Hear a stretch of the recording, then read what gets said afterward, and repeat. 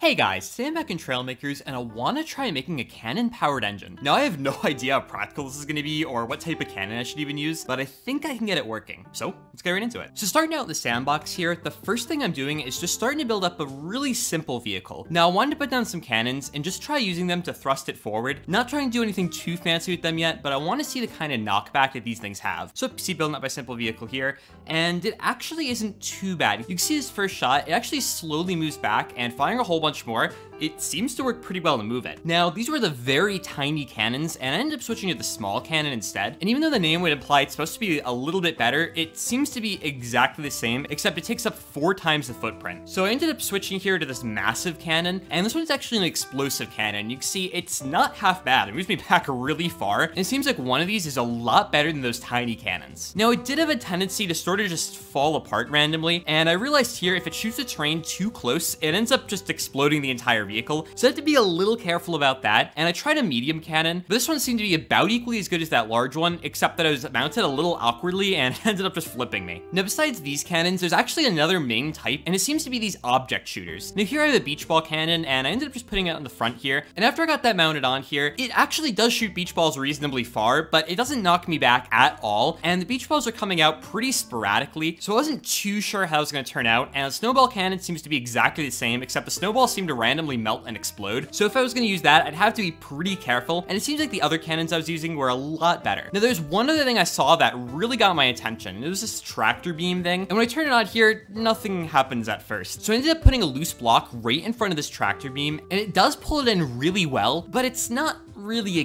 cannon, so I really didn't think it was going to be good to use here, and instead I wanted to do another test, but this time with the original cannons shooting blocks. Now the reason I wanted to try this was just to make sure that none of the cannons were going to cause anything to explode when they hit a block, because that was definitely going to cause some problems. But I just ended up building up a simple vehicle here, and I put down an explosive cannon like this. After I did that, you see I'm putting down some wings on the sides, and this is so I could put my seat down. Now I didn't really take too much time trying to balance this vehicle or anything, because I just wanted to do some more tests with the cannons. But after I made sure to balance everything out like this, it instantly caused everything to explode, and the medium cannon was the exact same thing. It seems like these explosive cannons do exactly what they say, and once they hit something, they cause it to explode. And even though they give it a lot of energy, I can't really contain this explosion very well, and instead the ballistic cannons, which are the smaller ones, seem to perform a lot better. You can see once I snap a block onto the front, the small cannon shoots it away, and it gives it quite a bit of energy. And in fact, after that, I shot it again, and it seemed to work pretty well. Now I realized in the same area I have that small cannon, I could fit 4 of the tiny cannons, and I thought if I hit that same block with 4 cannons at once, it should go flying. So I added all those in place now, and after I did that, once I try shooting it, you can see I get quite a bit of thrust. So I ended up just positioning a block right above everything here, and going to shoot it, it just disappeared. And I had to go into my editing software to see what was going on, and going frame by frame here,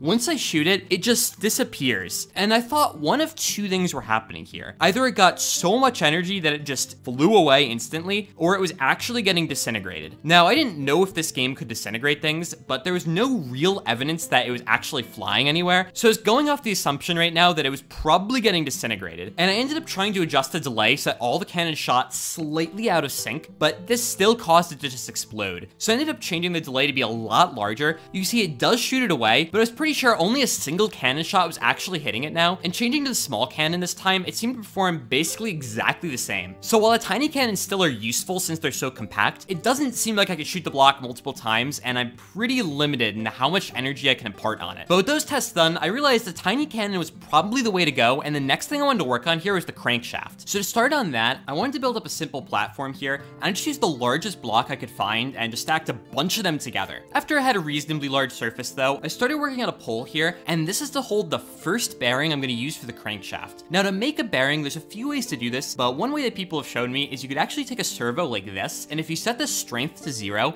it just acts like a normal bearing, and it ends up just spinning however you want it to. So after I got that in place, I just put down a big pole on it so it'd swing back and forth, and you can see that working here. It just slowly goes back and forth, and this should work perfectly since once I get a piston on it, it should just keep spinning around. So to start working on the crankshaft, I ended up just attaching it to the pole like that, and I realized here I actually need to double up my pole. Now the problem with the servo is that it's 2x2 instead of 1x1, which is a little annoying because that means if I I attach anything to it, it has to be off to one side or the other, but I figured I could probably make it work here. And after I got that in place, I wanted to work on the first crank. Now I'm making everything pretty large here, and I'm doing that just so that I can get a really easy look on what's going on. And I realized I actually made it a little too short here. So I have to make it a single block taller, but after I do that, just attach it right back where it was before. And to work on the crank, it's just gonna be another set of bearings slightly offset. And once I do that, I ended up just adding another bearing onto the other side, and it just basically mirrored exactly what I had before. And with that done, you can see here, it actually works just fine. As it swings back and forth, the middle part is able to freely rotate, but it is bound to the main crankshaft.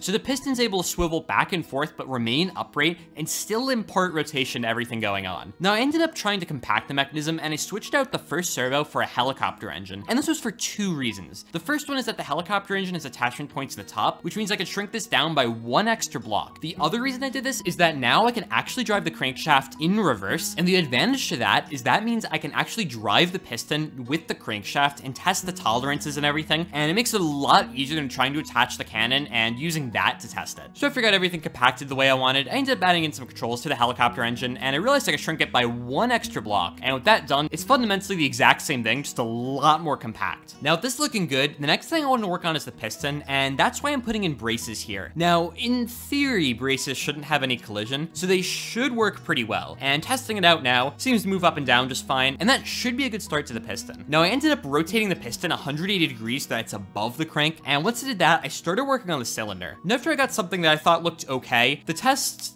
was interesting. I'm still not sure why that happened, but it didn't happen again, so I guess it's fine. But anyway, now getting this to work was actually quite tricky because I needed the piston to be able to freely move up and down in the cylinder while not being able to fall out. And trying to make this happen was a lot harder than I thought. Basically, every time I lowered it, it'd stop it from falling out, but then it would bind up on the bottom and it wouldn't allow it to move up and down anymore. So I tried compacting the piston a little bit. I ended up replacing some of the blocks for smaller ones, but even this still couldn't quite get there, and I had a lot of collision issues. So I tried switching out some of the braces for shields, and shields have a smooth surface, so I figured they might slide past things a bit easier, but even this did not seem to help. But what was good here was actually using a tube. Now the reason the tube is great is that it's 8 blocks long, which makes it really easy to build with, but also the tube is really compact, so I can actually have it slip past things a lot easier. And already here you see I got like 270 degrees of rotation, and with a little bit more tuning, it actually was going around just fine. Now to hopefully improve this, I wanted to stack a second one of these crank mechanisms at the top, and I wasn't really sure what was going to happen here, but I figured maybe it would allow it to go straight up and down, and therefore I could avoid any problems at all. But adding this in just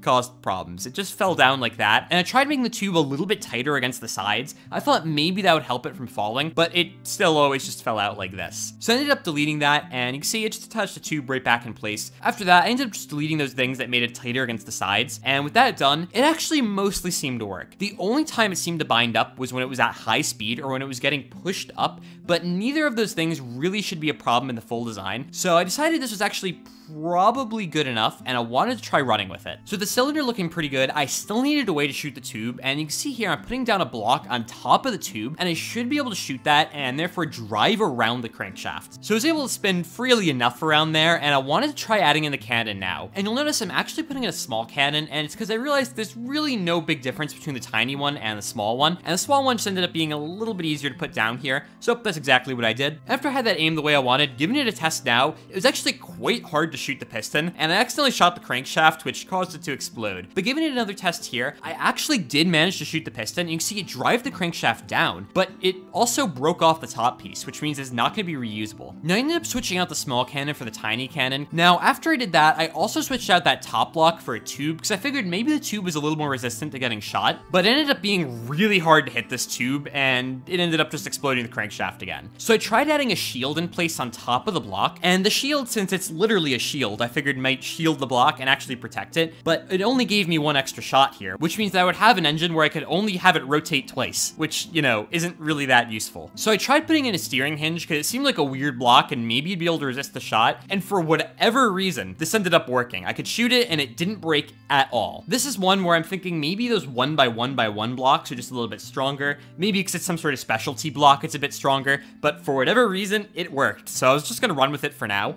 Now, it was really hard to hit the steering hinge, and I realized if I move over the cannon, it makes it way easier to hit it. I also ended up doubling up my cannons and steering hinges, but now hitting it was so much easier, because after it's off to the side, it ends up just falling that way, and getting consistent rotation was way easier. Now, the mechanism was still binding up a little bit on the inside, and hopefully smooth it out a bit. I ended up putting shields there. Since shields have a smooth surface, I was hoping maybe this would make things flow a little bit better. And with that done, it actually was working a lot better, and you can see I got a lot of rotations out of this before things break. But I figured once I have the other pistons in place and also a flywheel, it should iron out those bugs. So with all that done, I ended up moving the driver's seat ahead, but before I get those other pistons in place, I need to clean this one up a little bit because copying this over would be a little messy. Now, starting out with my connection to the base, I ended up just making it a little bit skinnier, and after that, I have a whole bunch of random blocks on top here, and I ended up just deleting a lot of them and shrinking the design a lot and just using 3 blocks in the middle to hold up all the shields. After that, to connect up the cannons, you can see what I did here is just ended up deleting a lot of the blocks in the top and just going for 1x1 blocks as much as possible. And when I go to test it, it works in basically the same way, except it's a lot more streamlined and it's so much easier to see what's going on. Now, the other thing I need to do here is add in another crank, and this actually isn't too hard. Basically, what I had to do is just move over the helicopter engine on the right side, and I ended up just extending out the top crank all the way down. After I did that, I can attach another servo to the bottom, and it just gives me another crank there to attach stuff to. So with that done, I just moved back in the right support, and it should work just as before. Now, to hold it together, I was gonna use some braces. Now, braces, again, in theory, shouldn't have any collision, so by doing this, nothing should interfere, but it should make the whole crankshaft a little more rigid, since I will be losing a little bit of energy every time the servos flex a little bit, so this should help with the transfer of power. Now, I realized that everything was black, which was a little bit difficult to see, so I ended up just changing the default color, and once I found a color I was happy with, I ended up just changing everything here, and giving it a test. Works in basically the same way, and you can see that other crank is 180 degrees out of phase, and I should be able to attach another piston to that. Now, adding back in the flywheel here is pretty easy. I'm just adding in a bunch of weights to the bottom and the top part of the crankshaft, and I do have to be careful that it's balanced, because if it is unbalanced, the whole thing is going to shake a lot, and I was worried the pistons were going to freak out and start glitching. And I ended up adding in some walls here, just giving me a little bit more stability so that there's no chance of the piston glitching out at all. So with this working mostly, the next thing I wanted to do is get it to work automatically, and I needed to put in a distance sensor to do that. And putting it in place, it didn't really seem to do anything, but I realized I actually forgot to put the distance sensing side face down, and after that, you can see the cannon is shooting, but it shoots twice during the rotation. It's because it's actually looking a little bit too far. And after a little bit more tuning, I did get it to work, but it's very finicky. It sometimes works, it goes a little bit early sometimes, a little bit late sometimes. And after a little bit of tuning, it does seem to work, but now it's consistently early. And that does make sense because the distance sensor is actually looking a little bit before when I want the cannons to shoot. Now, to hopefully counteract this, I was gonna add in a delay to each of the cannons, but they just weren't shooting at all. And to get the delay to work, you need that consistent input being held, and the distance sensor doesn't do that. As soon as it sees something, it just flashes, and then the piston's out of the way so quickly, it can't really overcome that. Now, I tried adding in some extra logic to hopefully buffer the input a bit to get this to work, but it was really complicated, and it wasn't working at all. Now, I realized a really simple solution is just to move the distance sensor so that it's right in front of the cannons. I didn't originally want to do this because I was worried it'd interfere with the pistons, and also I was worried it was going to be a little bit too late, but it seemed to mostly fire at the right time, and it was interfering with it a little bit. So to prevent it from interfering with it, I actually just pushed it out an extra block,